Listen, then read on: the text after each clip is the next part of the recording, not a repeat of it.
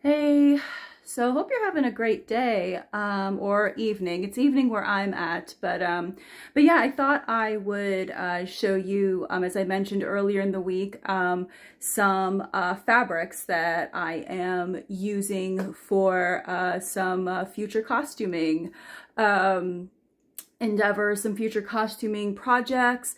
And yeah, these are a couple of my favorites that I picked up from some really awesome sutlers at some 18th century events. And actually one of them I did not. It's not an 18th century pattern, but I still think it's cool and I'm planning to make something really cool with it. But yeah, just a quick little recap of my day. I had physical therapy today, and that usually, like for my ankle, and that usually takes a lot out of me. Like I usually, after I come home, I have to hydrate and take a nap basically. But overall, pretty good day. And yeah, so I'm just gonna flip this around here and give you a look at some of my fabrics. So, all right, so here are some of the fabrics that are some of my favorite purchases.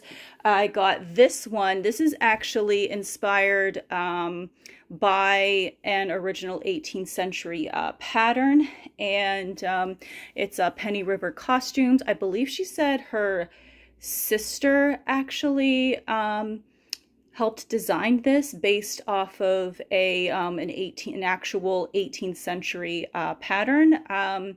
But yeah, but I'm planning on making a kind of like a jacket or an 18th century short gown, or no, there's not enough fabric here for an 18th century long gown, but yeah, making something of a jacket. I think that would be really cool.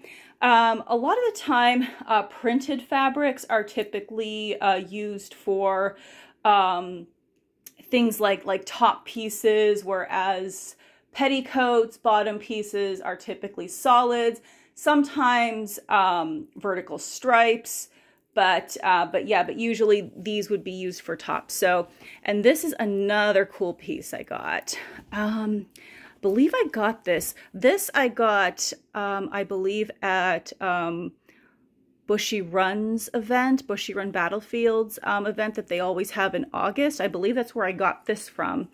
And then I got this from Fort Frederick, which is coming up in April. And I am definitely hoping to day trip it up there.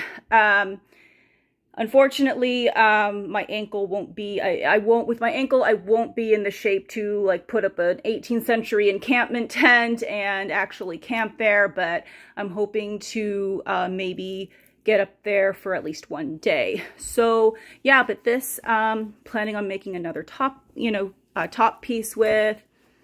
This is really cool. I got this a couple of years ago. I think it was by District 99 Fabrics. I think so. They're going by a different name now, and I can't think of it off the top of my head, but that's where I got this guy from. And then this is my favorite. I got this from Burnley and Trowbridge. Definitely got a lot of this fabric because I might make a long gown out of it. Yes, look at how gorgeous that is. But yeah, but this is also based off of an authentic 18th century print.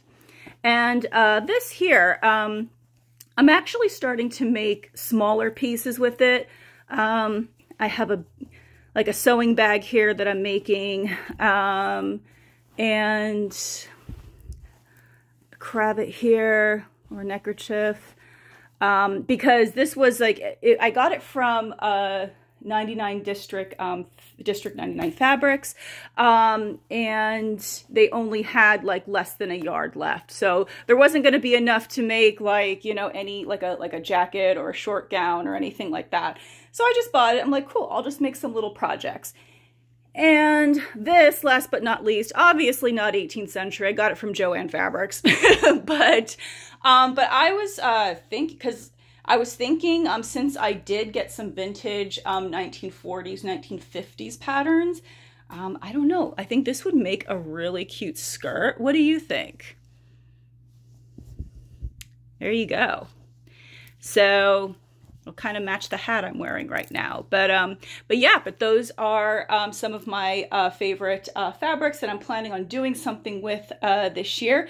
And my sewing people, what sort of projects are you planning on making? Are you making any period pieces? And if so, what era? Or are you making some modern pieces like maybe more modern pieces like I will be with this one? So maybe not so much modern if it's like mid 20th century, but still more modern than these guys right here. So, all right, cool. So, all right. Hope you enjoyed that little fabric vlog, and I will see you later. And I'd love to, my sewing people, hear about some of your projects.